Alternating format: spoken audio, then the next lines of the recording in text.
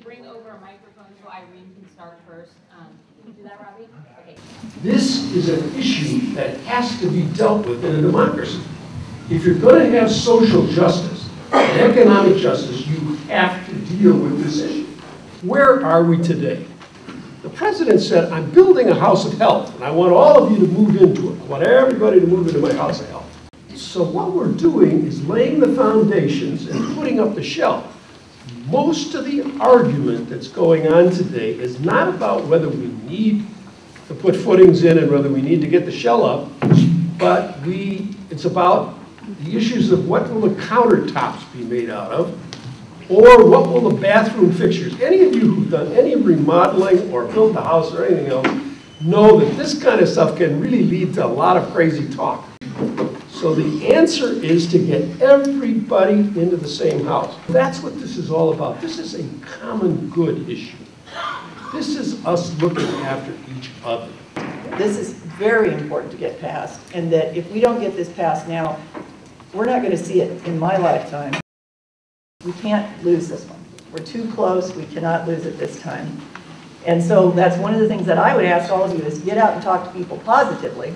You know, we all have something we can say negative about it, but to talk positively about what is happening here, because we really need to be able to talk to people about it. As we fought over some of the hot button issues like the public health plan and some of the other issues, some of the really good stuff's been done by, I guess you could call it the workhorses, who are every day fixing this and fixing that. There is significant new funding for community health clinics. Our community and rural health clinics are a fantastic safety net for our whole nation. It begins to close the donut hole for senior citizens. That's something good. It gives immediate help to people who are uninsured, who have big problems, by creating a short-term, temporary risk pool, high-risk pool. So they're not going to be out there dangling for the next 3 years. There's a way to deal with it.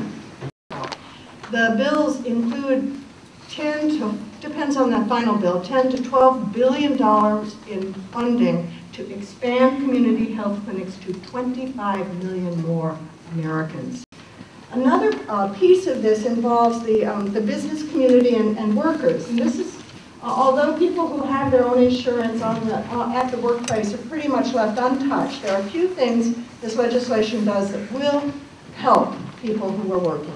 One is small businesses will get a tax credit, and a generous one, if they provide health care for their employees.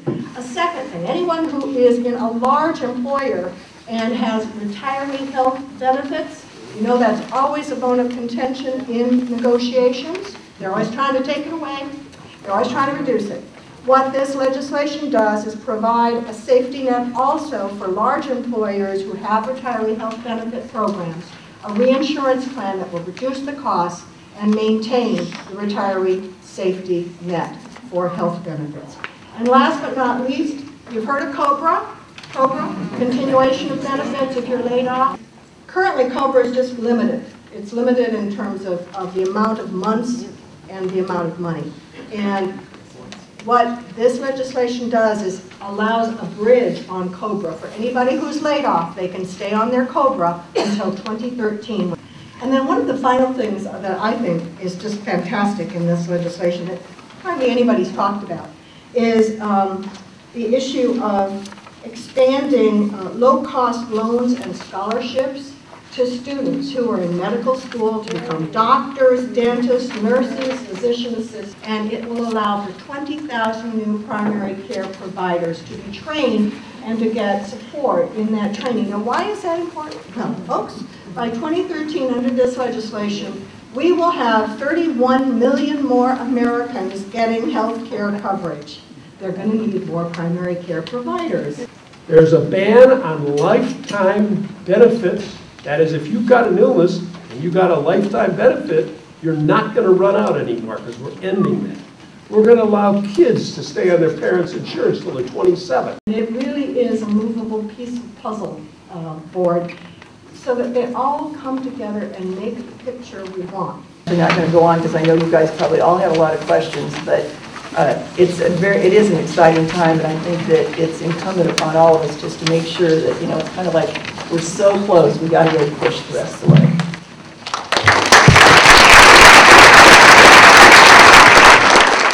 Whether you think that this is, well, the ultimate end thing will be actually a setback for women, reproductive rights, will it actually make it worse?